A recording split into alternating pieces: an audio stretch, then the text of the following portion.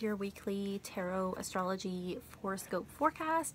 I know it's a day late, but that's fine. I figure better late than never. So this is for the week of April 3rd to 9th of 2017, and I'm going to be using the Chrysalis Tarot for the Taroscope, and then for our Oracle card for the week, I am using the Sakoli Oracle. Something about spring and creepy children. I don't know what it is, but I love it. So I've shuffled already. As always, we will start with Aries. So Aries, we have the 10 of Mirrors. What a beautiful card. So Aries, this is going to be a week that is going to be very fulfilling for you on an emotional level. It's really going to be time of celebration and joy, getting together with people that you love. It's going to be a wonderful week. I know in Northern Hemisphere it's spring here. I know Southern Hemisphere is not. But I know around here it just seems like, where I live anyway, it's when things melt after months of snow, everybody just starts coming out of their houses and doing things and going out.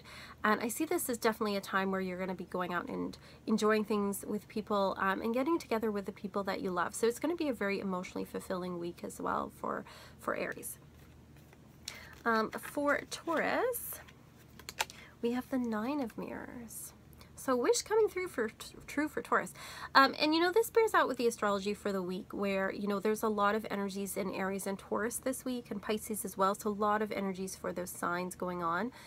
There's a wish coming true for you, Taurus, especially if you're working hard for something.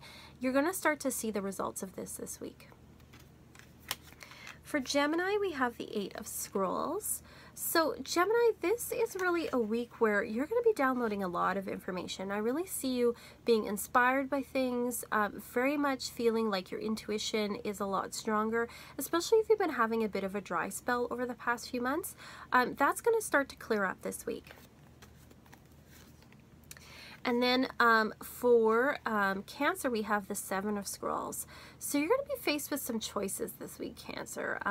You know, you're going to have to really use your intuition and the information available to you, because there is a little bit of, I don't know if it's directly deception, but it's not all the information's being given to you, but you're still having to make a choice. So you really need to kind of go with what your gut instinct is kind of saying to you about what you need to do with those choices. We've got the Page of Stones, or the Acrobat, for Leo. So definitely be flexible this week, Leo. There's going to be some changes going on around you, and you're not supposed to like finish everything or get everything done this week. You're still learning things, and that's okay, but you need to be flexible and not so rigid about stuff. For Virgo, we have the 9 of Scrolls. So it's saying don't despair, Virgo. You know, it may feel like right now there's so much going on and you're exhausted and tired, and you may even gone through a loss of some kind, but it's saying that not all is lost. There is still something that can be gained from the loss, from what's been going on. For Libra, we have the 4 of Spirals. So Libra, this is just going to be a homey kind of week. You're not really going to be going out a lot, as opposed to Aries, who's really going to be going out there and getting things going. You just really need to kind of hunker down and be at home, and to take care of yourself for the next while and get lots of rest too. Catch up on sleep this week.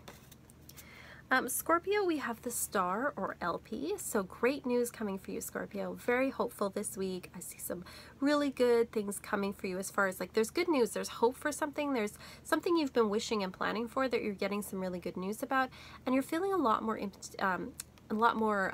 optimistic is the word I'm looking for. Also, I'm really getting a strong message with this to pay attention to your dreams, not just the dreams at night. Definitely listen to those and write those down, but also kind of what you're daydreaming and fantasizing about, because those have messages for you too.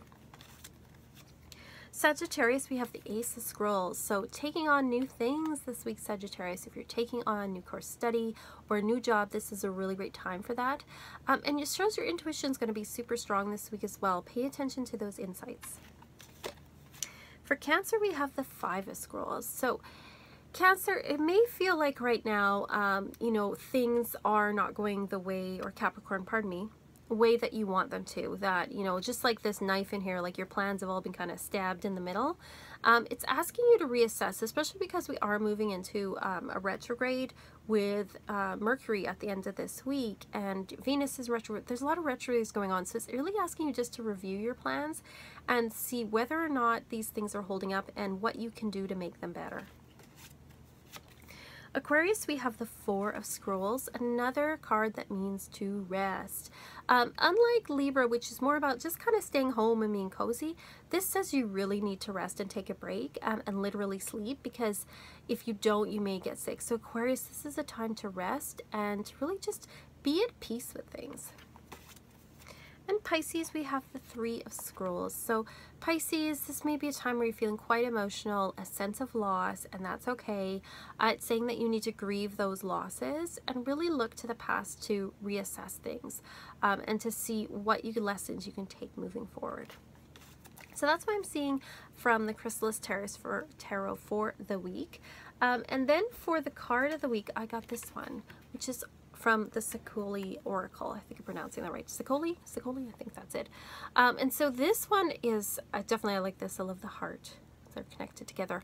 But it's about how friends can be even closer to us than some of our family members sometimes, that we have soul sisters and brothers and that we need to connect with them. So if you haven't been connecting with them, take some time this week to connect with people.